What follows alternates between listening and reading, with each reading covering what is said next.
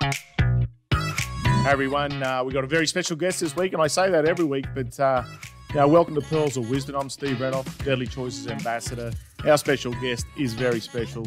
It is our Deadly Choices Ambassador, Taliqua Clancy, Olympian, silver medalist, and how good is that? And so proud that, we get to be a little bit a part of this, what this young girl has achieved. So look forward to having a chat when we come back. Okay, Taliqua, what about you and Maria Faye? Show us your silver medal. Hey. Woo! Congratulations. Oh, thank you so much. Thank you. I still can't believe it. That is amazing. What you achieved personally, and I know it was a team thing, but for you personally, and how's it feel? Like, give us some idea. Like, I know you're in a hotel room, but by yourself. Oh, honestly, it's kind of crazy. Like, I have moments of like where it's just so surreal, and then it's just like I just get overwhelmed with pride of like what we've been able to achieve. So, last night I definitely slept with it by my side. So it stays very close to me at the moment. That's for sure. Yeah, how'd you guys? You got a little bit of time to celebrate, but obviously just after and between coming home. So how'd you go there? Yeah, I definitely took the time to celebrate, that's for sure. All athletes have expressed this during the time of the Olympics, that the Australian team was just so tight, like so much support. We all just were there for each other, rallied around. I think, even though COVID was tough, but I think that was a special part that we all experienced together, was that tough preparation. So as soon as we got down there, it was just like massive support, and was just able to take that time to. Unfortunately, my family couldn't be there, but just even being able to do video calls and celebrate, and it was definitely probably the most messy video call ever, but it was a special way that I was able to celebrate with them. Oh, that's amazing. And let's talk about your family. And, I know a little bit of your history and support. Just give us an idea of the support that you have had from your mum, Shannon, to your grandfather and grandmother and the whole family, the extended family. Oh, they have been there through the whole crazy journey. I think that's a special part of getting your medal. You take that time to reminisce, because it didn't just happen in the last few years. It started from when I was just a young little girl, just obsessed and loving sport. And it's all that moment has led to this. So every opportunity that they said yes, every time Mum hopped in the car with me and took me all over Queensland, that's the part which, that's what really what this medal symbolizes all in one. It's just, it captures all those moments that they've had my back and support. So you're never really truly celebrating just yourself. It means so much. They've just been there for me the whole time and encouraged me and pushed me. They always, said yes, even though, we had to fight. We were definitely not the richest family, but Mum saw something special and she wanted me to have every opportunity. And so they all worked extremely hard to help me get to here.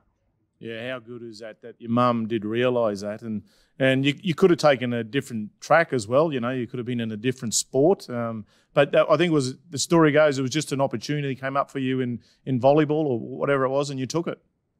Yeah, 100%. I think that's what my family has always done, especially Mum. I did every single sport under the sun, really. Yeah. But as soon as, if I kept getting opportunities to play a representative sport, we just said yes and we just kept going. And it was just so crazy that this is the sport. You wouldn't believe it. A girl from Kingaroy is playing beach volleyball. I wouldn't have believed it. I didn't even know what it was at Sydney 2000. Never heard of beach volleyball or indoor volleyball in my whole life. But it did not take long for me to fall in love with this sport.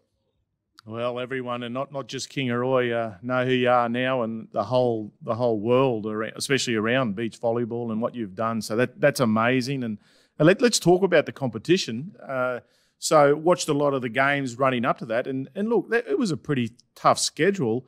And not only that, I thought you looked comfortable that you were going to win those games, but just give us an idea of the heat. It looked really hot there. Yeah, we already knew in preparation and, that Tokyo was going to be quite hot. So we do a lot of heat preparation even before we even get to the tournament, so we can really prepare ourselves. The week before we were in Switzerland, and we were just very fortunate enough that our Airbnb had had a sauna, so we're already doing that heat training leading in. And then as soon as we get down there, we're making sure we're doing some sessions during the day. So by the time the tournament started, we felt like we were already climatized a fair bit, which was good. But, it's so important, even if you're handling the heat okay, that you are doing those heat strategies. So you would have seen a lot of us putting towels over us and then eating slushies the whole time. People were so confused what we were eating, but we were eating the slushies to keep ourselves cool. So yeah, it was pretty hot, and obviously, every team there's the best team in the world. We all know each other so well too, because we all compete against each other regularly on World Tour. So, there's no surprises, there's nothing new. So it's whoever was there and had the best teamwork, I think, is what really wins the Olympics. Because everybody's just so tense and so nervous. So it's kind of crazy. You would think the Olympics is the best volleyball that you see from all of us, but it actually is the most nerve-wracking. So if you go to World Champs or another down World Tour, you'd probably see a little bit of a higher level game, but you can just see that little bit. Others might not see it, but there's that little bit more tension than there usually is with all of us. Yeah, look, talk about it, talk to people too, because they might not realise it. You do the world circuit. I think the last time before you came on board with us, I saw you at the Commonwealth Games, and but you were straight off overseas, and this is all preparation for the Olympics, wasn't it? Running into the Olympics. Yeah, 100%. The Olympic year, it's not just in 1 year. Like, our Olympic qualification process goes for 18 months.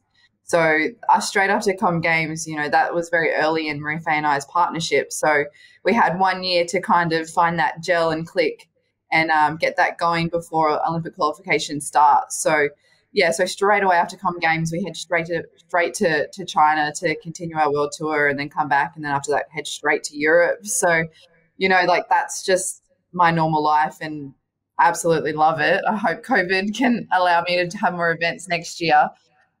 So yeah, it's such a long period of time, and now Paris is only going to be 3 years away. So it's not a long time until I got to start getting back out there. Hey, also too, just on that, when you get the opportunity, obviously prior to COVID, you used to get your family over to try and spend some time with you on that circuit as well. Yeah, for sure. I think that was definitely the hardest part of this Olympics, was not having the family and friends with us. That was, so after every win, we were quickly running to the FaceTime to try and talk to them. But yeah, not being able to hug them was really definitely the hardest part of the Olympic. Well, that's what makes this medal so special. And look, this is your second Olympics, obviously Rio. Explain what it felt, the difference. It must have been a different feeling. I don't know. Olympics, I know, but from Rio through now to Japan, was there much of a difference? Oh, a complete difference. It was crazy. As soon as COVID hit and the world kind of shut down, it was hard to have, your preparation automatically just looks totally different to the last one. And that was a real big battle for me. I had a lot of struggles, even just with mental health in that period of time, because I was just that preparation just didn't feel the same. I wasn't able to, have enough competitions that I would have liked to feel really strong about my performance. So that was a real big battle. So it was so crazy. It was hard not to compare both. I think, Rio, I made it to the quarterfinal too, and my expectation was to do better. To make a semi-final, to come home with a medal was the only way that I was going to improve that result. So that also was a pretty heavy part of my expectations, and learning how to deal with that. I didn't expect that to be so. That kind of shocked me how difficult that was, of how much expectation I was putting on myself. So yeah, they were totally, completely different. But I think, I was 24 then, and now I'm 29. So it's that all that experience just kind of comes together. Yeah, you've done a great job there. And obviously before you travelled, obviously with COVID happening and that, you got your 2 shots. You got your couple of shots here through our AICS clinic here in Brizzy. So just explain the importance of that to, obviously, to yourself, your family and community, what that means. Yeah, it's extremely important that I was able to receive my shots. It's not just for travel. I want to protect my family. I have a lot of high risk people in my family as well. So, going out and getting that shot definitely made me feel better because I am coming in now and I'm a bit more higher risk because of or higher chance of, exposure to COVID. But I think irrelevant of that, I would definitely straight away go out there. I'd do anything to protect community. And I think, it's so important showing the times now, coming home and having travelled. It is so important to get your vaccinations. Yeah, a great message there, and thanks for that. Obviously, while you're away, Brisbane got announced the 2032 Olympics. I don't know if you'll be competing then, but what's your? You will? Yes. What's your message to up and coming young people who are looking at going into your sport or any sport and got that target for 2032? The Olympics is so special. It's so hard to describe, but the journey that you start when you become an athlete is so special. You would know too. You meet your best friends. And that's incredible. That hard work that you all get to do, and not just by yourself. You celebrate with your family and everybody. So I just encourage everybody to go out there, be active.